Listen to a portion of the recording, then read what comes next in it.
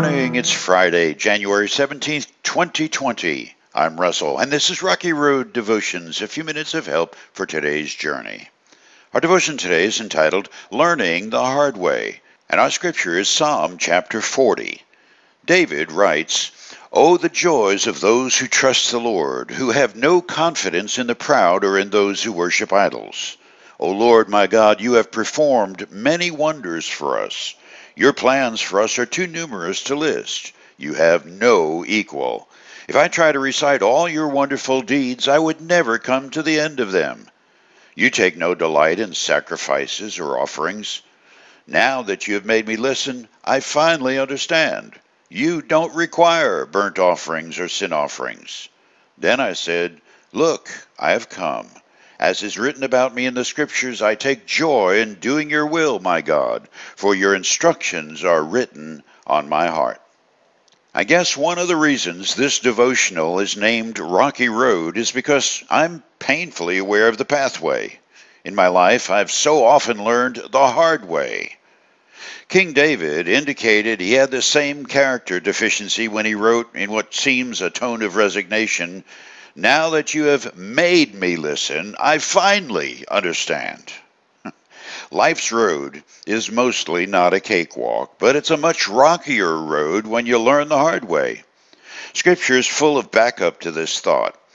Solomon learned from David that a child's life is much more likely to hold success and fruitfulness if he listens to what a loving parent tries to share.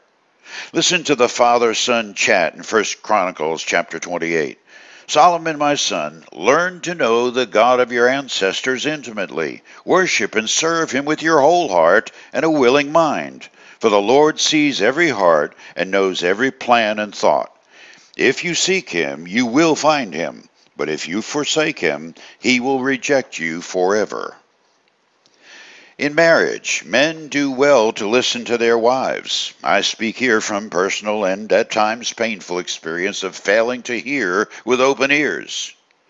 Often, God tries to get through the thick exterior covering the husband's brain, and a loving wife just might be God's voice. In business or government, leaders that learn the hard way rarely get to stick around for re-election encores or franchise expansion.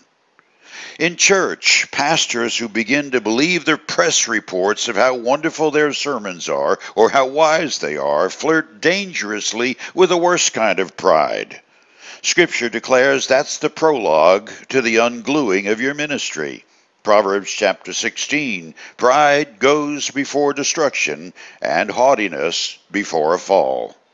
In any discipline of life, we can learn from David's wise words that life itself is a gift. Making that life a valuable contribution to the lives of others in God's kingdom is a sacred responsibility.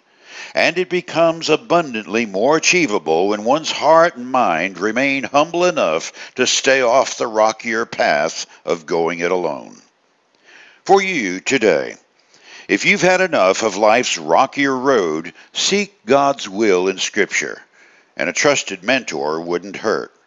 Most of all, remember that God gave you 2 ears and only 1 tongue. That suggests a good ratio of use. You learn much more when you hold that 1 tongue and use those 2 ears. You chew on that as you hit the rocky road. Have a blessed day.